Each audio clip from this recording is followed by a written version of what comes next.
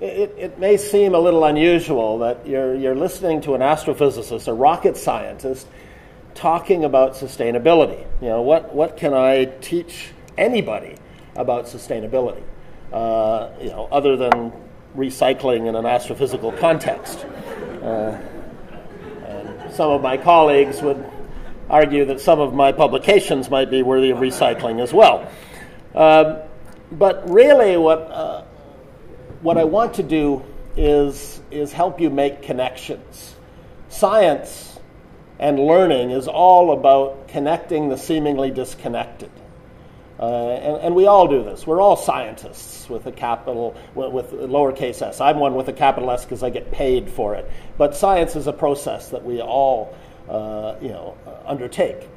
And basically making those connections, those eureka moments, people maybe oversimplify the process of scientific discovery as a series of brilliant eureka moments.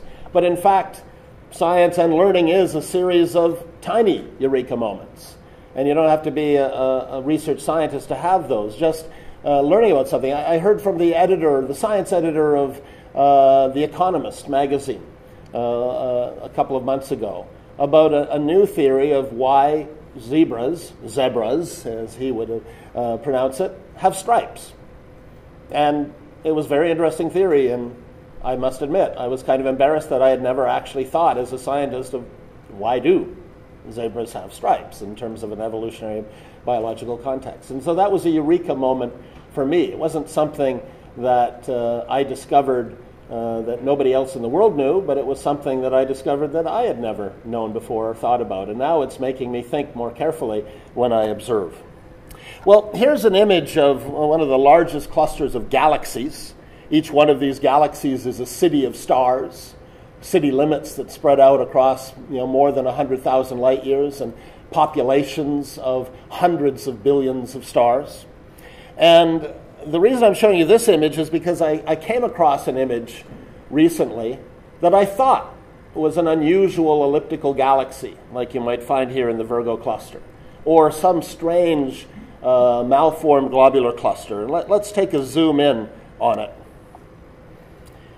Turns out this isn't a galaxy or a star cluster.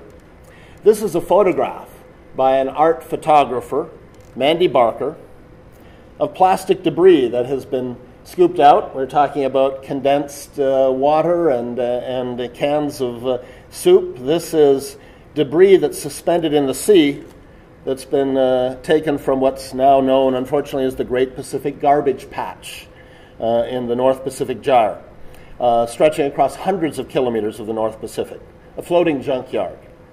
And this prompted me to learn more about what's going on there. And I was unaware of a lot of aspects of this. And the whole reason that I looked into it was because I saw this image. And I think maybe that's what Mandy Barker had in mind.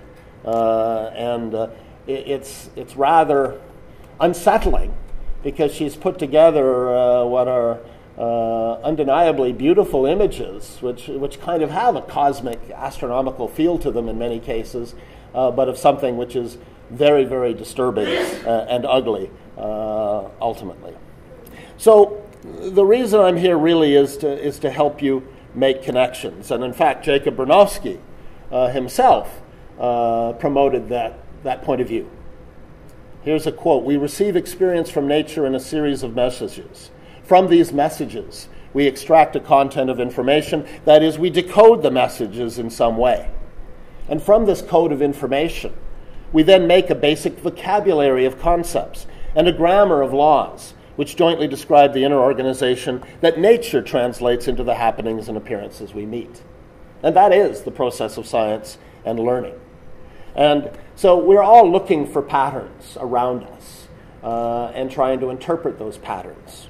And humans are exceptionally good at finding patterns. One of the things in which we probably still outrank computer software, although I'm looking over my shoulder at IBM's Jeopardy champion Watson.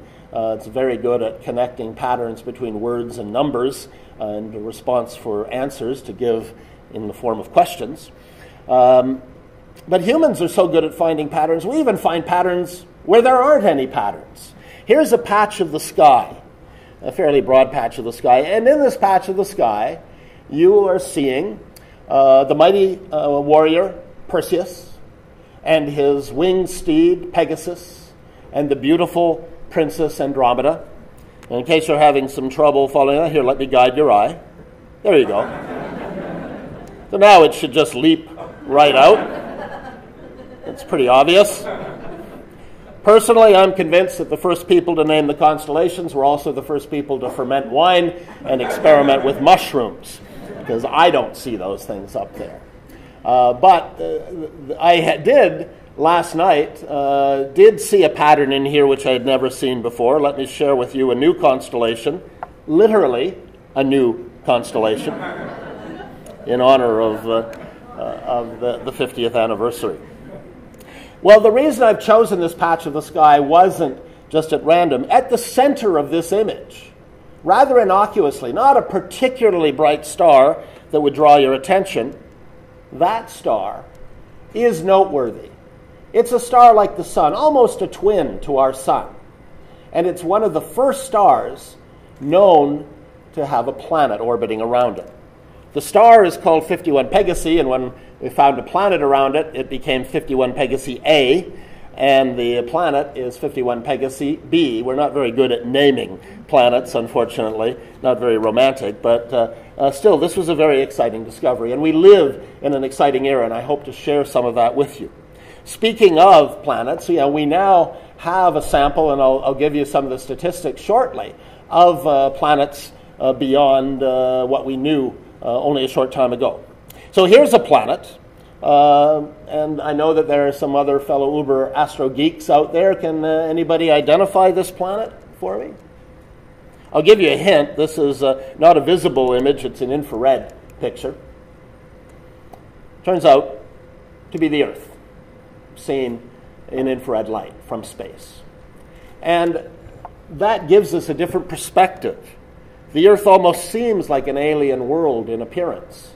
And at those ranges of energies of light, and at the physical processes that we're exploring, in some ways it is alien to us in our everyday lives. And the reason that I'm sharing that with you is because we're going to look outward to be able to look back inward to see the Earth in a different perspective. And it's appropriate. Carl Sagan had that approach. He was the one who came up with the idea to take instruments on the Galileo space probe en route to Jupiter, swinging by the Earth in order to get a kind of a gravitational boost to head to the outer solar system, to take those instruments and point them at the Earth and pretend to be aliens. Say, we're looking at the Earth for the first time. We're looking for evidence of life. Would our instruments tell us that there's life on Earth, other than the glow of the artificial lighting of the cities on the dark side of the planet, and other than the screeching of Don Cherry and Howard Stern on radio and television wavelengths? And so it is really important, I think, for us to look at our own planet from different perspectives and obviously at different wavelengths. So I come back to, what can an astrophysicist teach you about sustainability? The lessons begin. I have a curriculum. Lesson 1 is in the course Astro Marketing 101, brand power. We all know that a logo is an important pattern for us that we associate with products and services. And if we see that, we know immediately what we're getting, whether we will like it or not. And here's a very popular logo in my neighborhood in Kitsilano in Vancouver. This would be more my style of logo, although I choose not to have a car. But if I had one, it probably would be an old Volkswagen, I suspect. But here's another logo. I would argue that this is maybe one of the most important logos for the environmental movement since it began. The image of the Earth from space. Here's a better version of that logo. The realization that's seeped into the public consciousness that the Earth is this tiny blue marble in the blackness of space, that it doesn't go on forever, that it isn't limitless, even though it seems that way to us as human individuals. And so I think that awareness is maybe one of the most important tools that has brought forward the environmental movement. Here's a real image. This looks like something from a science fiction movie, but this was taken by the Japanese lunar orbiter, Cayuga, which was renamed Selene, orbiting above the moon, and got this beautiful image of the Earth above the lunar horizon, and there's a nearly quarter Earth as seen from Cayuga, Selene.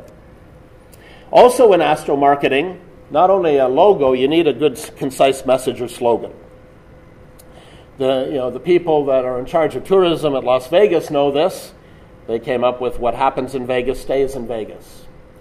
I'd like to propose a slogan: "What happens on Venus stays on Venus, but could happen here."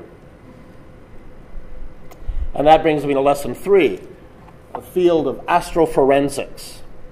And in any detective work, you often find clues in unexpected places. Let me take you back to a mystery in astrophysics and planetary sciences. Here is basically the average temperatures of the planets in our solar system and the recently demoted dwarf planet Pluto in our solar system, and the Sun. And I've highlighted here the fact Mercury, the closest planet to the Sun, and Venus, the second closest. And Venus is actually hotter, even though it's further away from the source of light and heat. And this was a surprise when it was first measured. Until the 1960s, in fact, scientists would have treated the possibility of life on Venus very seriously, even more so than the possibility of life on Mars. It was confirmed, the mystery was confirmed by a spacecraft, Mariner 2, which flew past Venus and said, yes, undeniably, this is a hot planet. This is the detective that solved the mystery, even before that confirmation.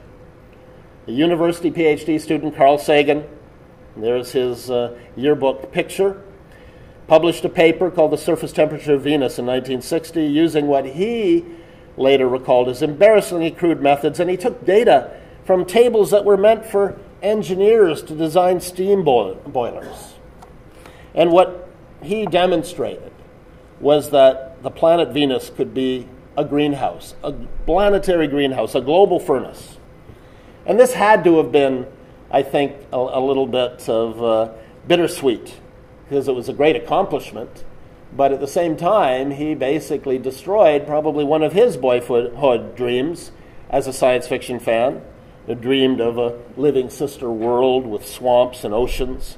And he had to admit to himself that Venus is a hot, dry, sandy, and probably lifeless planet.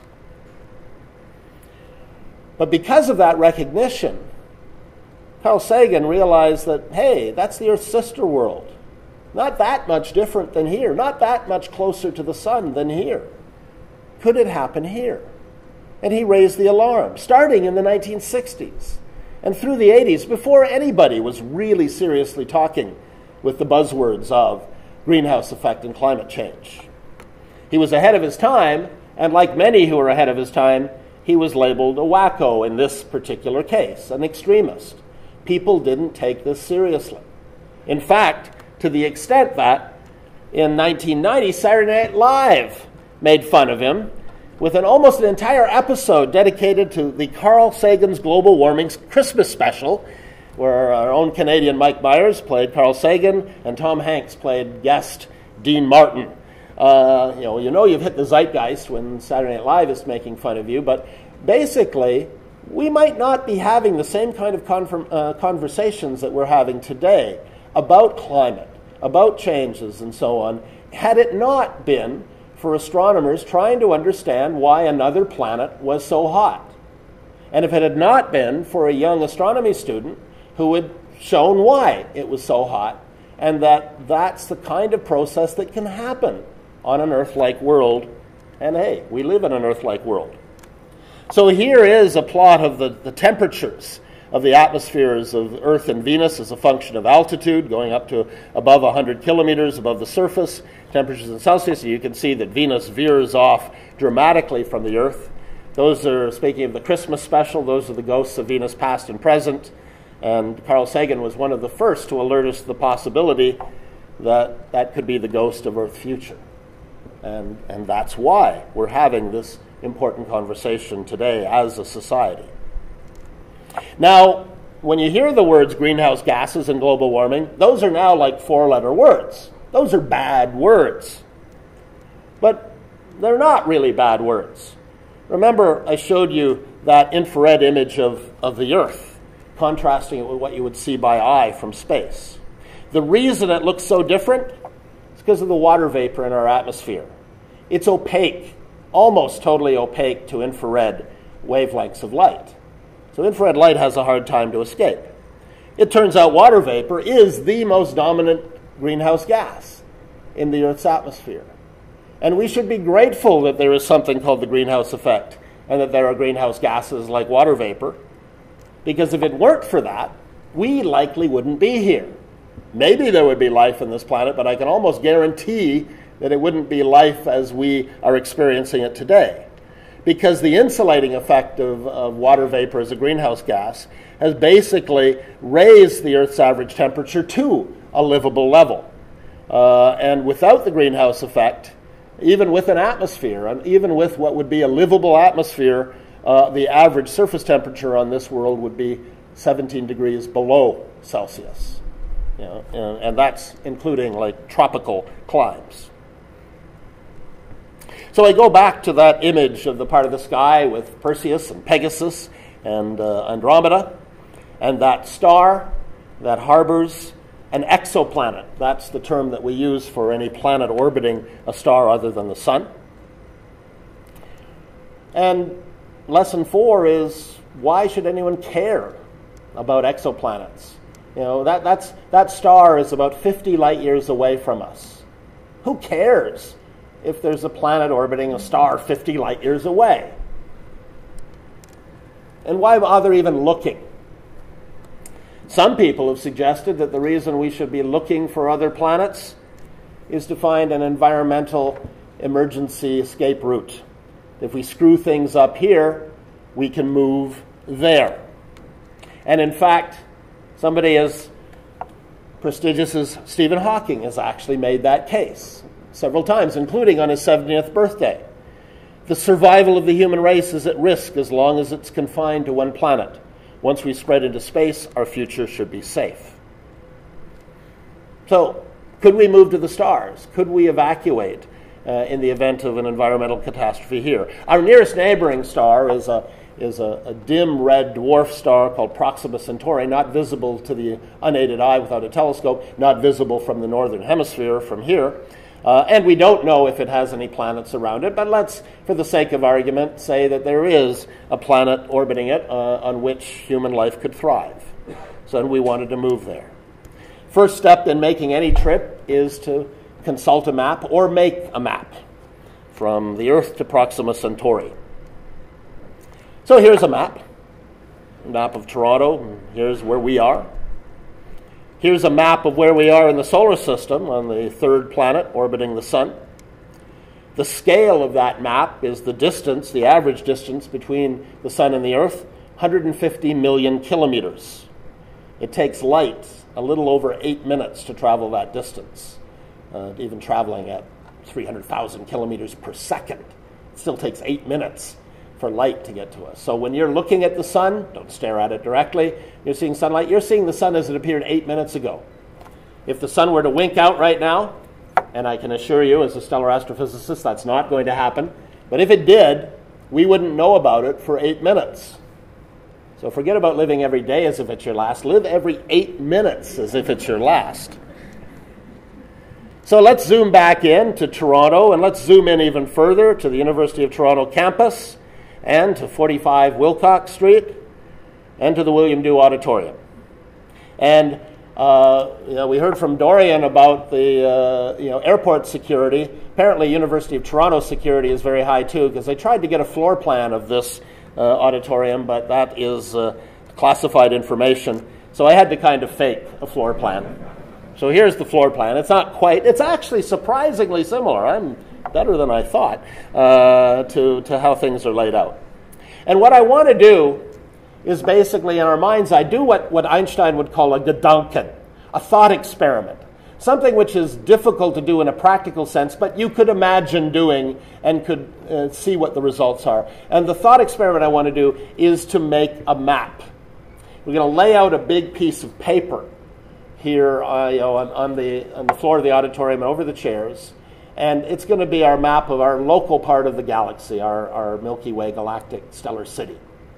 And two of you sitting there, any two of you who are about a meter apart, that will be the scale of our map, that the sun and the earth would be about a meter apart. And remember, every meter in reality is 150 million kilometers, so we're shrinking down the universe by a factor of 150 billion times to try to fit things onto our piece of paper in this room. And now what I want to do is, on this map, I want to put our nearest neighboring star beyond the sun. Problem is, we need a bigger map, a bigger piece of paper. So, let's go to the map of the campus. Well, it turns out we're going to need a bigger map. Toronto. Toronto's a big city. Bigger map. Let's try Southern Ontario. I was born in Chatham, now known as Chatham-Kent, but I stubbornly refuse to rename it. It's Chatham to me. And there's Chatham.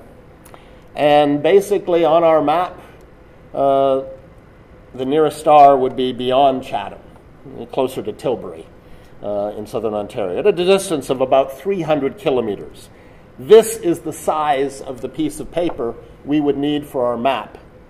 And every meter on that piece of paper represents 150 million kilometers. It takes light 8.2 minutes to travel every meter. It takes our space probes currently on the order of a year to travel that meter. Imagine what it would be like to walk from Toronto to Chatham at the rate of a meter per year. That's why we haven't even tried to send space probes deliberately targeting to other stars. And so if we were driving there, it's a very long drive. And there is a very tight speed limit. For a while, it looked like physicists at the CERN Accelerator Lab might have found a way to break that law slightly, but that turns out to have been an error in the experiment. And the speed limit really is just over 1 billion kilometers per hour. And at 1 billion kilometers per hour, it still takes 4 years to go to our nearest neighboring star. So on the 401, if you were traveling at a meter per year, it's a long trip. Now maybe we'll find a way to exceed the speed of light, and Albert can get a lift on board the Spaceballs Winnebago, but we're not there yet.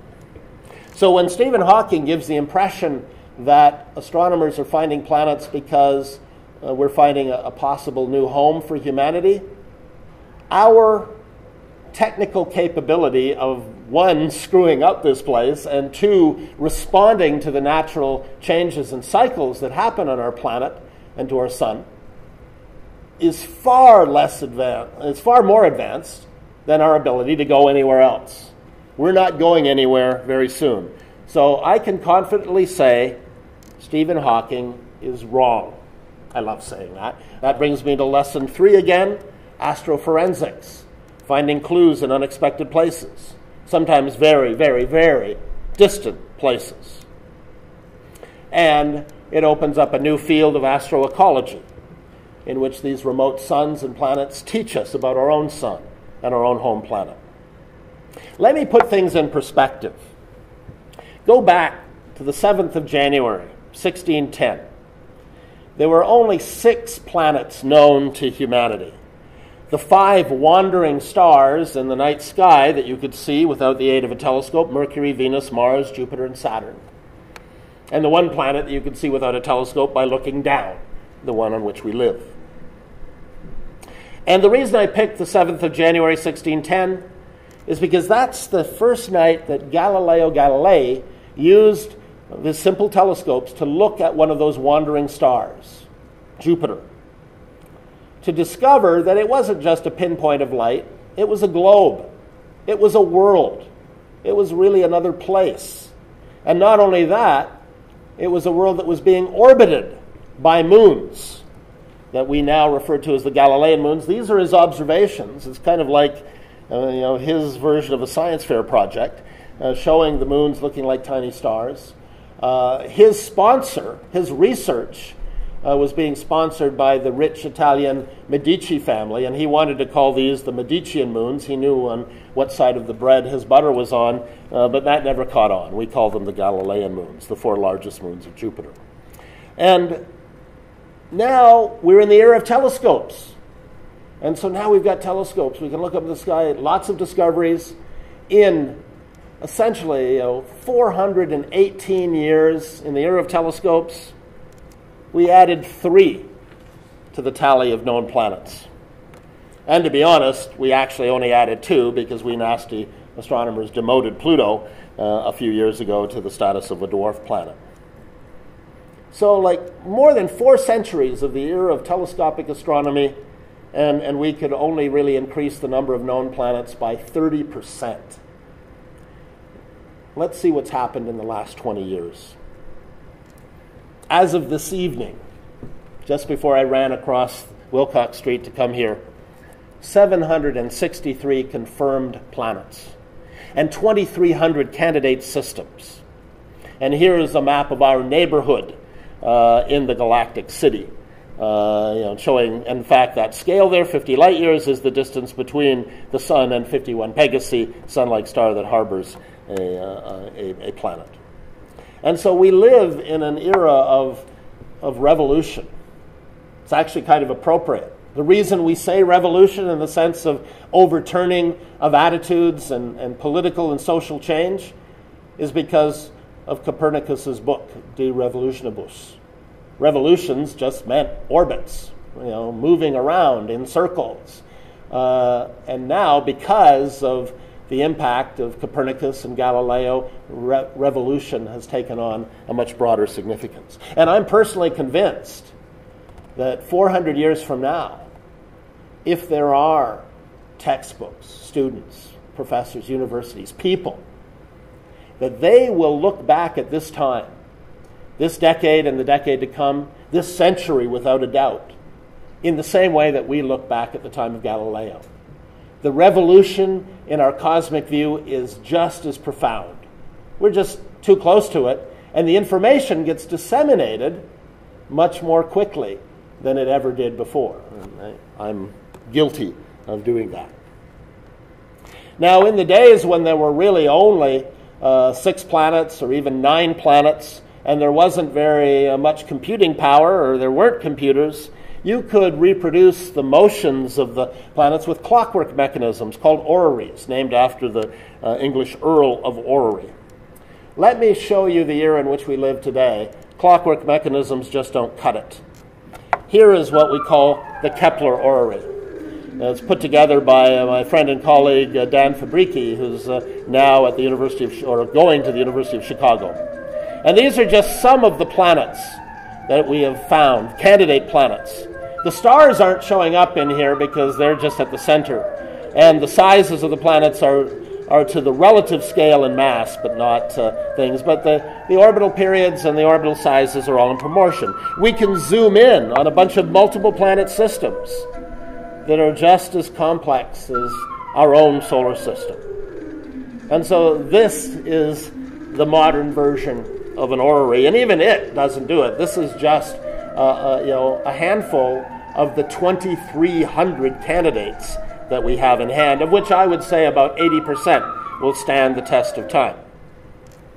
Now, the easiest things to find are the biggest, the most massive. And so not surprisingly, the early discoveries were of things that were like Jupiter, the most massive planet in our own solar system, a gas giant.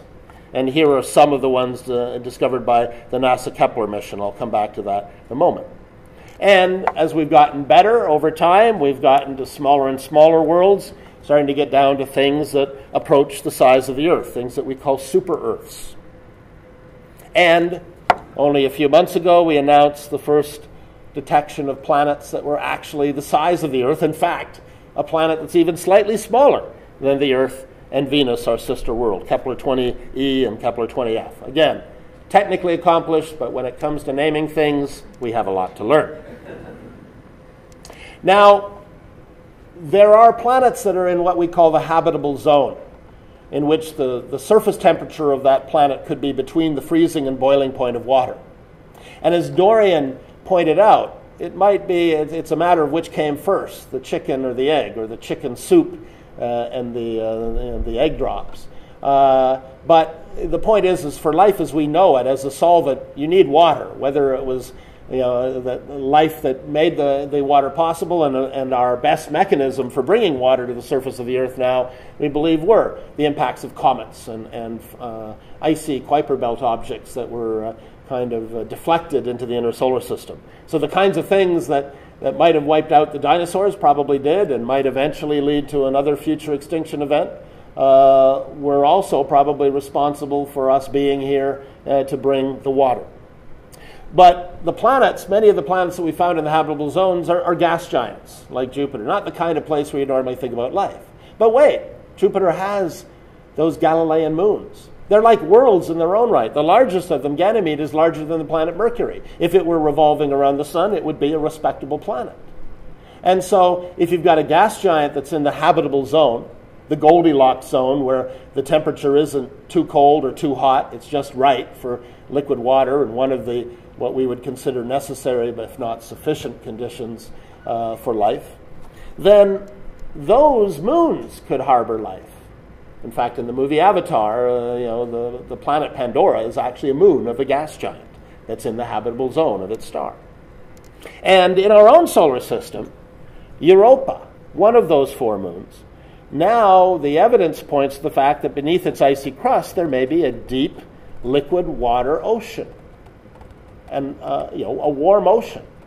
And so there could be life. When we look at the crust, we see evidence for cracks, for things that are almost like icy continental drift and glaciers. And through those cracks, some of that liquid water could emerge to the surface and refreeze. And so now many planetary scientists and exobiologists would maybe argue that rather than Mars being the most likely place to find other life in our solar system, that Europa, or one of the moons of Saturn and Enceladus, are maybe even more likely abodes for life. But what about Jupiter itself? Well, I talked about making connections between the seemingly disconnected. Here's an equation.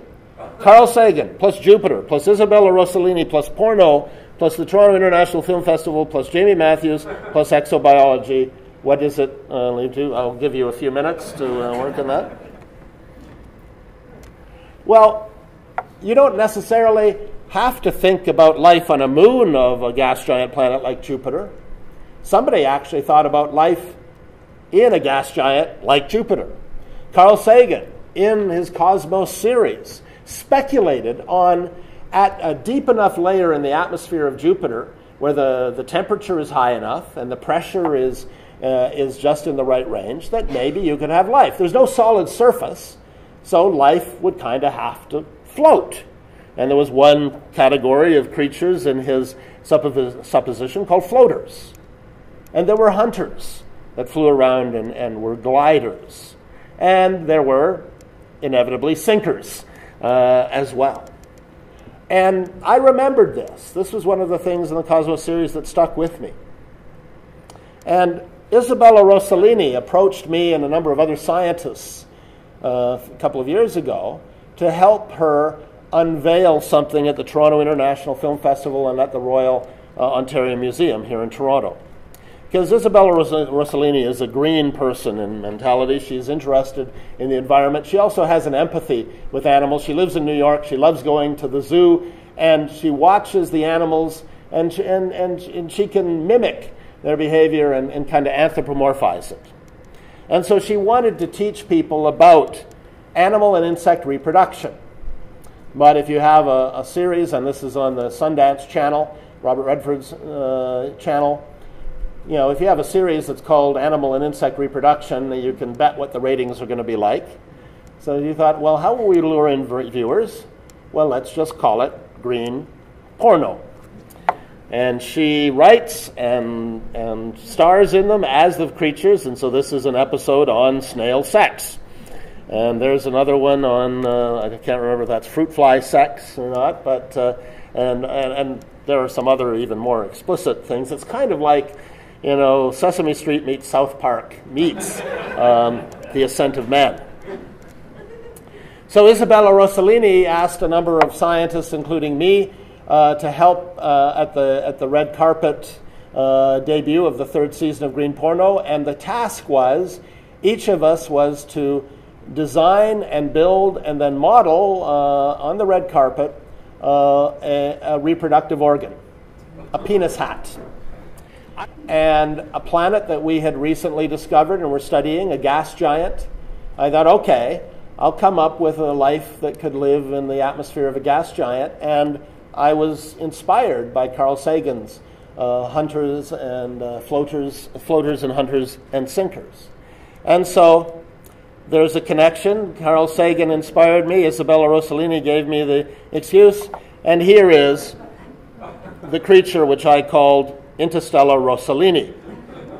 And basically this is a species that's a little bit like a bee colony, except it's the male that's largely dedicated to reproduction. That might sound familiar to those of us knowing human society. And basically all it does is float around, and in its body it generates semen, and then females, who are the active ones, latch on to one of its 8 members, and then it starts to use its weak muscles to spin, to control its own internal angular momentum. And it's like a tilt-a-whirl ride. And it's the centripetal acceleration that forces the seed to impregnate the females. And then once they're impregnated, they detach, fly off, and do productive things. And then the male basically slows down and spends time building up another supply of seed for the next riders to get a ticket on the tilt-a-whirl. And here I am at the red carpet ceremony. Of the tilt-a-whirl. He starts spinning like this. And the centripetal acceleration, the centrifuge effect, drives the seed, the sperm that's created here in the brain, to impregnate the females. That there are 6 riders of the tilt-a-whirl. So that's exobiology in action. So the equation, Carl Sagan, the Cosmos series, which planted that seed in my mind. Jupiter, his speculations on the possibility of alien life on a gas giant planet, just not on a planet with a solid surface. Isabella Rossellini's empathy for animal life and insect life. Green Porno, the debut of the third season at the International Film Festival of the ROM. My willingness to do anything in public, and the discovery of exo-Jupiters, and that's what all led to Interstellar Rossellini. And so this is an example. This is literally how science works and how inspiration works. Now there are planets with what we believe have solid surfaces that are in the habitable zones of their star, and the first one we announced during the first Kepler Science Conference back in December, Kepler 22. And here it is. The green zone represents the habitable zone, the Goldilocks zone, and it's compared to the inner part of our solar system, the orbits of Mercury, Venus, the Earth, and Mars, and the habitable, the same scale there. So this is a super-Earth. This isn't quite an Earth. There aren't any Earth-sized planets, confirmed Earth-sized planets yet, that are in the habitable zone, but just stay tuned. So I go back to my question, though, still, although it's fun and I get to meet celebrities at film festivals, why am I looking for other planets? It's better to know our planet, the Earth, to study the Earth in context. If we really want to understand our planet, we have to have other examples. If I were an alien anthropologist wanting to understand human beings, I could learn a lot by just studying one human being and interviewing her and doing simple non-invasive tests. But I would miss out on an entire gender. I would only know of a human at a certain age who was raised in a certain part of this planet under certain conditions. In order to really understand the human species, you have to be able to study a very large sample of human beings. In order to be able to understand Earth-like planets, specifically the Earth, we have to study a very large sample of planets and put it in context. So how do you look? Well, the most intuitive thing would be to take a picture. Could we photograph another Earth around another star? We've got big telescopes, big light buckets, as astronomers would call them, with CCD digital imagers. You'd think, okay, we should be able to do that. The problem is that planets are faint. Even from within our own solar system, without a telescope, there's only 5 of them that we can see. And even when the Voyager 1 space probe, on its way being flung out of the plane of our solar system, looked back at a distance from only 20 astronomical units, 20 times further from the sun than we are, it took a snapshot of the Earth. And that's it, from a distance of 300 billion kilometers. The first Jacob Bronowski lecturer labeled this the pale blue dot. And if I go back to my lesson in brand power, I said this was an environmental awareness logo. Here's an even better environmental awareness logo. The pale blue dot. We got to have a campaign around this. We got to have pale blue dot tattoos, bracelets. I mean, basically, if anything is going to remind us that the Earth is tiny and that the resources are limited in the big picture, it's that image of the pale blue dot. Now imagine trying to take a snapshot of the Earth from the distance of one of the nearest stars, 1.5 billion times further away than Voyager 1 was, 90 billion kilometers. That's a challenge. Planets are faint. Lighthouses like these here in Vancouver are bright, relatively speaking, certainly compared to flashlights. Imagine that you are staring into the beacon of a lighthouse. The lighthouse keeper has left a flashlight on the shelf there.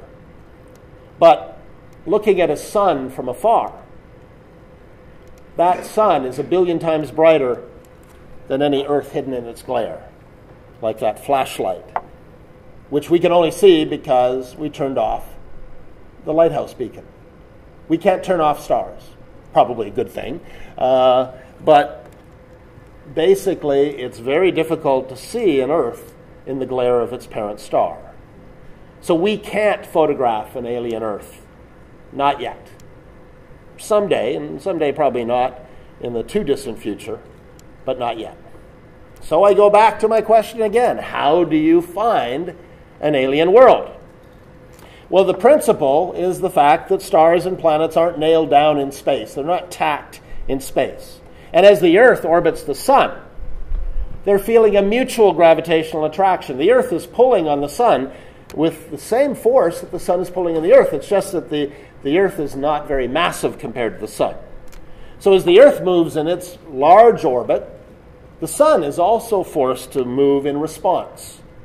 And so basically, the sun, the planets, and stars are square dancing. Those stars and planets are spherical, and the orbits are ellipses, sometimes circles, but they're square dancers. Like these two girls. Or this boy and his slightly younger sister. Or this father with his baby son.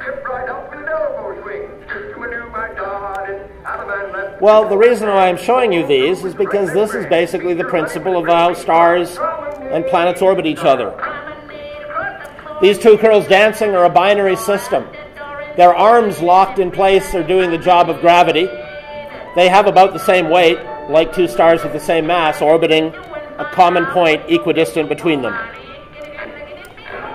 The little boy is a bit heavier than the girl, and so the balance point between them is closer to the heavier boy and closer to the heavier star.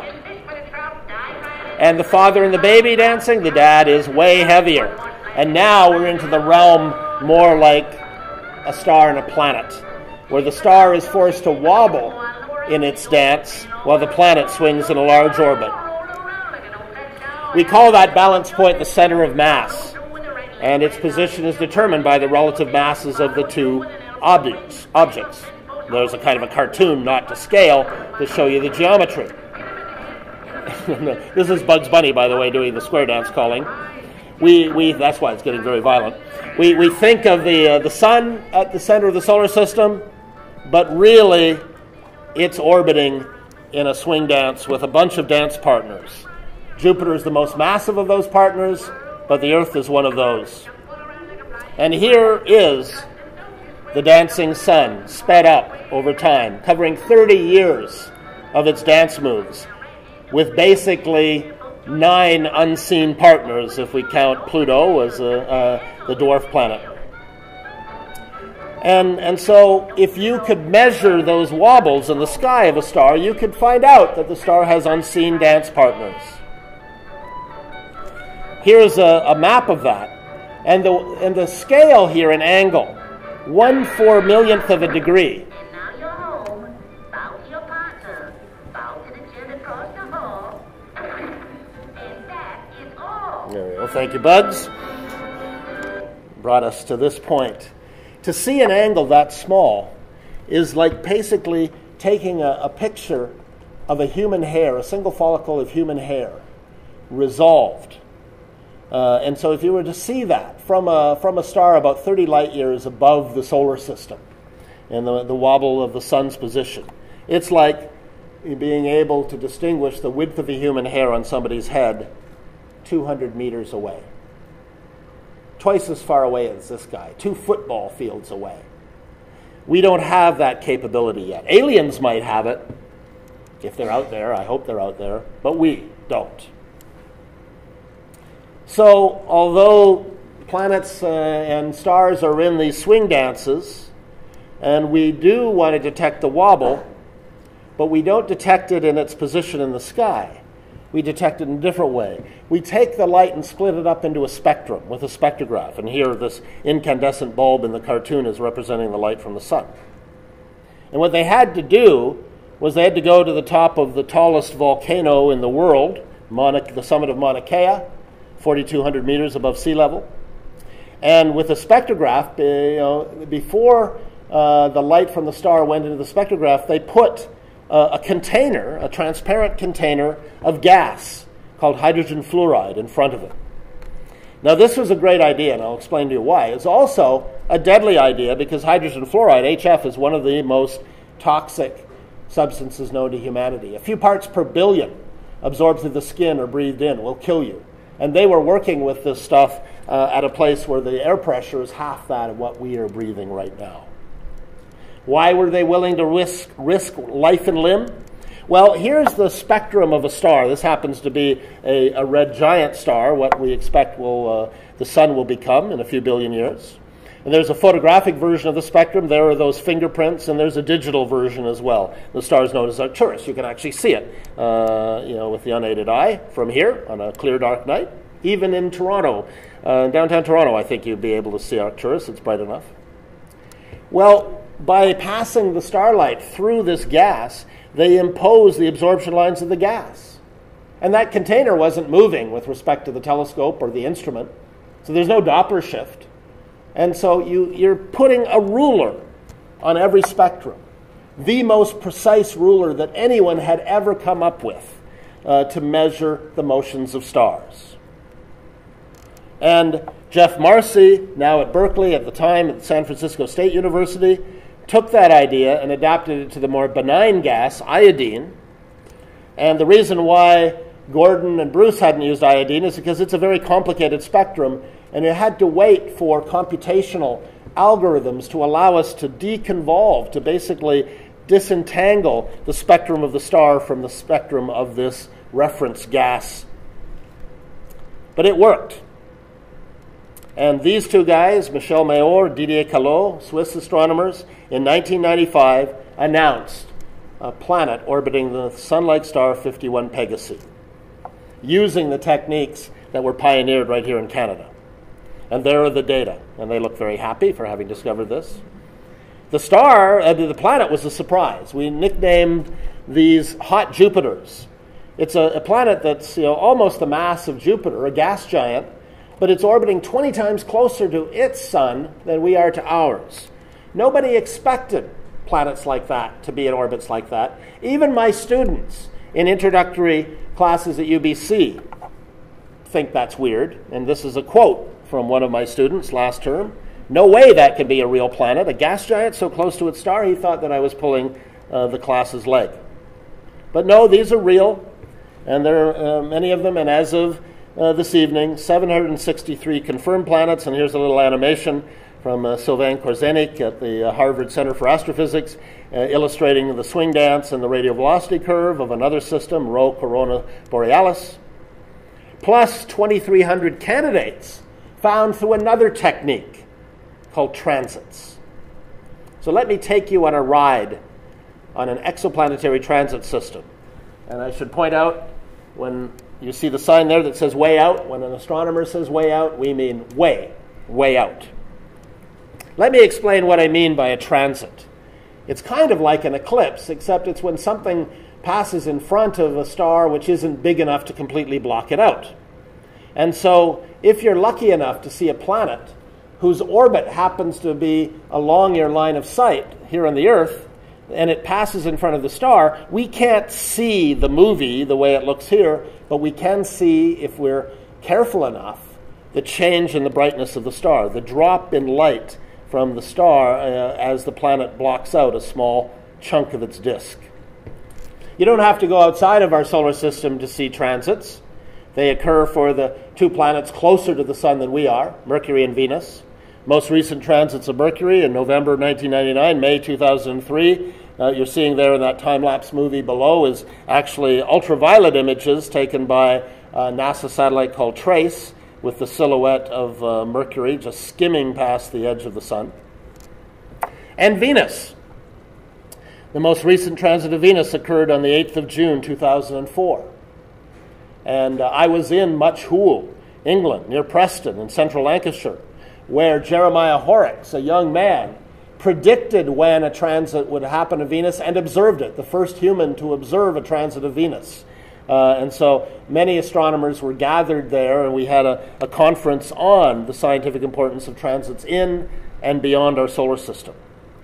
But what was really significant about it is because on the night of the day of June 7th, there wasn't a single human being alive who had ever witnessed a transit, because the last one had occurred in 1882. Now, the night before, I was in Preston at a pub, and a young woman caught my eye, and I went up and started chatting with her. And I said, if you come back with me tomorrow, I'll be able to show you something that no living human being has ever seen. Turned out to be a very effective pickup line. Anita and I dated for 2 years, and we're still very good friends. So you never know where you're going to make those connections in science. Well, transits are fantastic for exoplanetary study. They're one-stop shopping, because they're the only way we can directly get the size of a planet relative to the size of its parent star. And these are data actually obtained with Canada's Space Telescope of one of these transits. And we get the true mass. With this Doppler wobble technique, the swing dance technique, we get only a lower limit on the mass. But if you know the orientation of the orbit, if the orbit takes the planet in front of the star, then you know the true mass by combining those Doppler measurements and the transit photometry. And these kinds of observations are literally rewriting the textbooks. Things that I'm telling my students in introductory astronomy classes today. We didn't even have the language for it much more than 5 years ago. And if you're going to rewrite something, you need a pen. Here are my pens. They're pens that draw what an astronomer would call light curves. Ultra-precise measurements of the brightnesses of stars and exoplanets and their interactions. And the first of these pens is Canada's first space telescope, as Colin mentioned in his introduction. MOST, designed, built, and operated at UBC. We're having babies, a Canadian-Austrian-Polish collaboration called Bright Constellation, Bright Target Explorer, and the first two Bright nanosats are due for launch on an Indian rocket, an East Indian rocket, later this year. The French joined us in space 3.5 years later with a mission called Corot. And finally, the latecomers to the party, nearly 7 years after Canada went into this terrain, the NASA Kepler mission, Exo-Earth Hunter. And the Kepler mission is an incredible mission. It's doing that equivalent of the alien anthropologist doing a census of humans. It's doing the first real statistically meaningful census of exoplanets. And here's our galactic city, seen from sort of outside and above. Should point out, by the way, this is artwork by John Lomberg, who was a frequent collaborator and a close friend of Carl Sagan. And the volume of space that's being explored by the Kepler satellite is kind of like a rectangular cone, about 3,000 light years long, about 150,000 stars being searched for planets. Well, when we're talking about these space telescopes, I mean, the most famous space telescope to anybody on the street is this one, the Hubble Space Telescope. That's America's space telescope. Let me show you Canada's space telescope side by side. There it is, MOST. MOST stands for microvariability and oscillations of stars, microvariabilité et oscillations stellaires, perfect Canadian acronym, probably why we got funded by the federal government. But because of this comparison, we've nicknamed it the Hubble Space Telescope, as Colin pointed out. And it came out after we were in orbit that people realized that we had stolen elements of the design from another source, and so we now have to publicly acknowledge SpongeBob SquarePants. He's become our unofficial mascot. What MOST is a light meter in space. It doesn't take pictures in a conventional sense or spectra. What it does is it measures the changes in the brightnesses of stars. And it can see changes in starlight and their brightness as small as 1 part in a million, 1/10,000th of a percent. And that's me in my bunny suit in the clean room with the MOST satellite before it was launched. Now, astronomers have a hard time wrapping their heads around changes this small, and if astronomers do, you can bet that government bureaucrats that you're approaching for funding have this problem. So I had to come up with a way to explain it in a more human context. This is what I came up with. If you want to see a drop in brightness of only 1 part per million, go to New York City. And imagine looking at the Empire State Building. All the lights are on, all the office window shades are fully open. You can make the Empire State Building fainter, less luminous, by 1 part in a million, 1/10,000th of a percent, by having one person stand at one window and pull down one blind by 3 centimeters. And if you have them move that blind up and down by 3 centimeters, they'll make the Empire State Building oscillate with an amplitude of 1 part per million, peak to peak. And that's what MOST is capable of seeing. And that's also what the French Corot and the American Kepler missions are capable of seeing. It's a new frontier. We're used to thinking of capabilities like seeing at new wavelengths, seeing fainter things. But this is a new frontier in time and in light sensitivity that has really rewritten the textbooks. And so we've been joined by Corot and Kepler, and we'll soon be joined by our little bright constellation on this scientific frontier. So again, why do all of this? My 6th lesson is astroclimatology, how to get your 2 centigrades worth. Here's an artist's conception of exoplanets. We call them exoplanets, but come on. They're alien worlds. That's what normal people would call them. Alien worlds like Pandora, James Cameron's conception. That Pandora is, without a doubt, boring. Absolutely boring. Let me show you an exciting world. Not with an exciting name, unfortunately, HD 80606. James Cameron would do better than that. The star is one of a pair of stars like the Sun, about 58 light years from us, one of our nearest neighbors in the galactic city, in the direction of the sky where you'd see the Big Dipper. Put things in perspective. Here is the Earth's orbit around the Sun. It takes us 1 year, 365.25 days to go around the Sun. Here is the orbit of HD 80606b. It has their very elliptical orbit, period of 112 days. It goes out almost as far as the Earth in our own solar system from the Sun, and then swoops in over the surface of its parent star. And let's zoom in to the part where it's moving across what would be the orbit of Mercury in our own solar system. The way orbital dynamics work is that things move fastest when they're closest to the star. And so the distance from the star changes dramatically in only a few days. Each one of those little symbols representing the planet are a day apart in its orbit. It goes from the distance of Mercury to just above the surface of the star in a week, and then back again. That means that it receives a changing flux of starlight, of sunlight. The weather changes in a matter of hours. Now, I'm not talking about like here in Toronto. The weather can change from sunny to cloudy to rain to snow in a matter of hours. I'm talking about the weather and the entire planet changing together in a few hours. We are concerned about climate change, about a rise of 1 or 2 degrees Celsius across a century. That's nothing. HE 80606b, 400 degrees Celsius in a week. It would go up 400 Celsius and then drop back down. It's a climate roller coaster. Even science fiction writers didn't think about worlds like this. You know, we're finding things. We're going ahead of science fiction with science fact.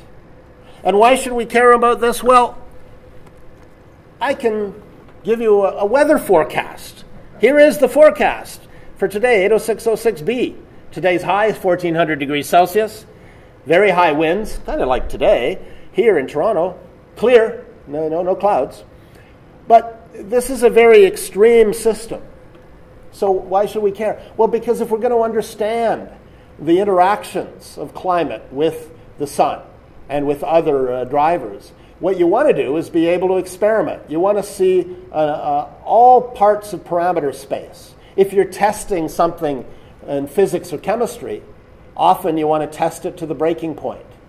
We don't want to test the Earth to the breaking point, but nature has provided us with other climates that are at what we would consider the breaking point in very extreme conditions. And we are going to be able to see how things respond under those conditions, and that's going to be able enable us to have models which will better reproduce how things happen in our climate under much less extreme conditions. So yes, Pandora is boring. It's just kind of a conventional Earth-like planet. But while I'm talking about cinema, here's a new course in Astro-Aquacinema Studies. Awareness through immersion. Where will Avatar 2 be set? To answer that question, first let me show you a cutaway of the Earth as you'd find it in the grade 7 science book in the BC curriculum. And we are finding super-Earths that their interior structure is probably not that different from what you'd see in a standard terrestrial geology textbook. But we're also finding things that may be aqua super-Earths. And these models were first generated by a PhD student at Harvard, Diana Valencia, Canadian, Argentinian extraction, who was an undergraduate student right here at the University of Toronto and became a Carl Sagan Fellow. And Diana is one of these that's showing us what could be the interiors of these, and these two categories of sort of terra and aqua super-Earths. And that puts things in a whole new perspective. We think of the Earth as being a very lush, wet world. You know, 3/4 of the surface covered by ocean. The volume of the ocean, about 1.4 billion cubic kilometers. That's a big number. Big numbers often don't mean anything to normal human beings. Even if you break it down and divide that by 7 billion, so that you say how much water would there be even if we didn't share it with the other life on Earth for each human being, that comes out to be about 200,000 cubic meters. Still, that's 80 Olympic swimming pools. But not all of that water is accessible to us or usable by us. And if you were to basically distill it down, pun intended, to the stuff that we could use per person, not counting plants, animals, insects, comes down to basically one swimming pool each. If you knew in your heart of hearts that all the water you would ever use in your whole life would fit in one swimming pool, you probably wouldn't pee in that pool. And that's the kind of message that these discoveries are helping us get. If you took all of the water on Earth and gathered it into a single sphere, the oceans, the ice caps, groundwater, lakes, rivers, moisture, water vapor in the atmosphere, you get a sphere about 1,400 kilometers across, and this is due to Adam Neiman. If you have an aqua super Earth, this is the volume of water in the oceans. The same volume as the Earth. So if we look at the water budget for the Earth versus the potential water budget of an aqua super Earth, about 700 times more, if those are common, and if there are aliens out there, maybe they feel sorry for us. Maybe they won't think of us as a wet, tropical planet. They'll think of our oceans as puddles. And gee, those poor humans, they have to splash around in puddles. And where will Avatar 2 be set? Well, James Cameron follows our research and the research in exoplanets, and he has already announced he loves oceans, and aqua super Earths are literally a wet dream for James Cameron. And he has already announced that Avatar 2 will be set on an ocean super Earth, another moon of that gas giant planet like Pandora. Now, my final lesson is in Barnum Disney Economics 202. The phrase, always leave them wanting more. By some accounts, it was said by P.T. Barnum. By other accounts, by Walt Disney. I know that I've already taxed your patience and time, but if you'll stick with me for a few more minutes, I won't leave you wanting more. I want to share with you a discovery that we made last year with Canada Space Telescope. A super Earth that we found, but unlike any other super Earth that's been known. We put a star in the direction of the constellation Cancer, 55 Cancri A, under the equivalent, the astronomical equivalent of a stakeout. We stared at it nearly continuously for 2 weeks in February, a little more than a year ago, to look for the signs of a planet, planet E. And those red bars are where a grad student at Harvard, Rebecca Dawson, had predicted there might be transits if she was right. Well, I've talked about this like an astronomical stakeout, but it's also like going to Vegas and playing the slot machines. Because we didn't know if we had the right orbital period. Even if we did, geometrically there was only a 1 in 4 chance that the planet would pass in front of the star. And even if that happened, we didn't know whether the planet would be detectable by the MOST Space Telescope. Well, we did that in the right orbital period. We did beat those odds, and we hit the jackpot. If we fold that light curve, that record of brightness as a function of time, at the suspected period of the planet, this is what you see. We cornered our culprit in our stakeout. The dip in light as the planet passes in front of the star. Not a very deep dip, 1/25%. And if we could see it, this is what the transit would look like, compared to what aliens might see for a transit of the Earth or a transit of Jupiter. And the sizes of the stars are actually to scale, if they were beside each other. The period of this planet, 17 hours and 41 minutes. That's its year.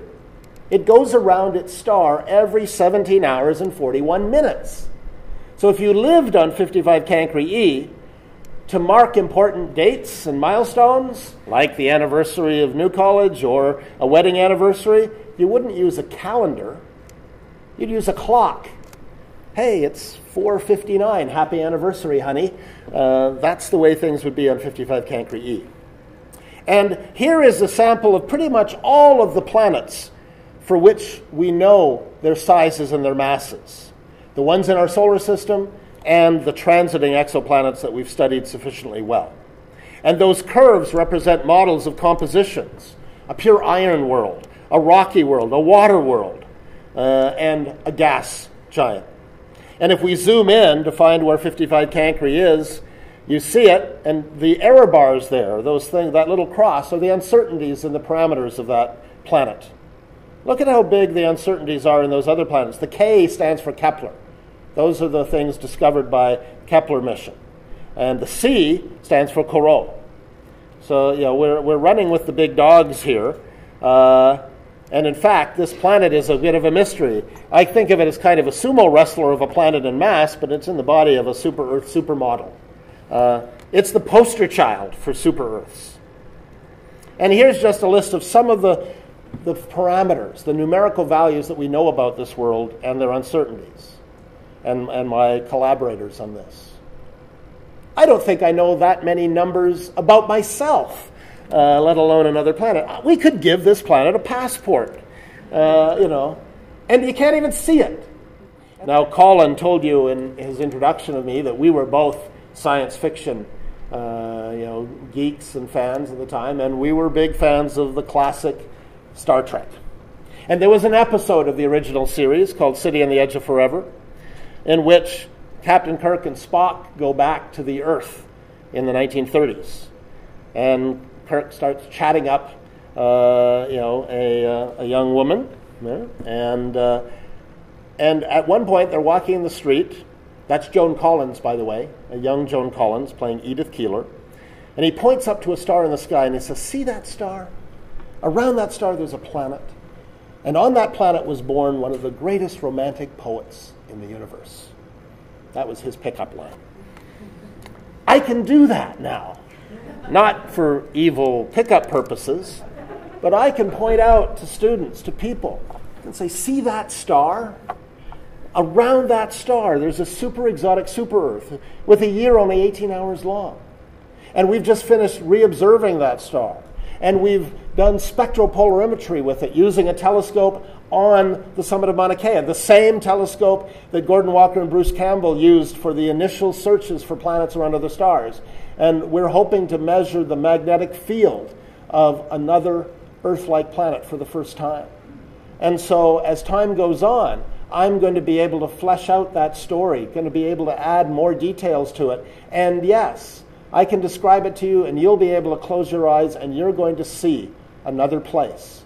Not a place that we're going to be able to visit or escape to in the near future, but a place that's going to help us understand and appreciate where we do live.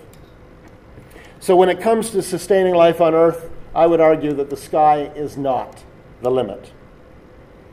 And before I finish, I just want to revisit that part of the sky and the new constellation, New College constellation. I want to point out that, of course, in Roman numerals, L is 50, and we're celebrating the 50th anniversary of New College. And I hope maybe, thanks to some of the things that are happening in this revolutionary time, that I and all of you will be back here 50 years from now, adding another Roman numeral to celebrate the centennial of New College. Thank you very much. I already know the answer to this question is no, but thank you so much for your patience tonight.